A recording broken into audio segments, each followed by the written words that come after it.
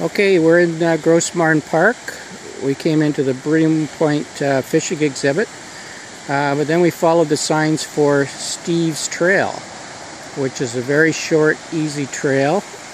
It's only about a quarter of a kilometer. It brings you to this nice sandy cove, and this is actually where Western Brook comes out, so where Western Brook Pond empties into the Gulf of St. Lawrence. We're looking at that right over there, and you're actually looking at the opening to Western Brook Pond. Just come around a little more.